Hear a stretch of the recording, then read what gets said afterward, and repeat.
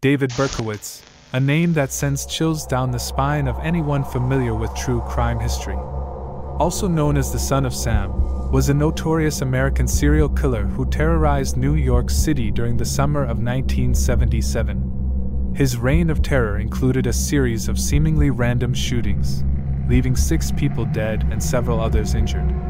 Berkowitz eluded capture for months, taunting the police with cryptic letters left at crime scenes, claiming that he was commanded to kill by a demonic figure. It wasn't until August 10, 1977, that Berkowitz was finally apprehended after a routine traffic violation led to his arrest.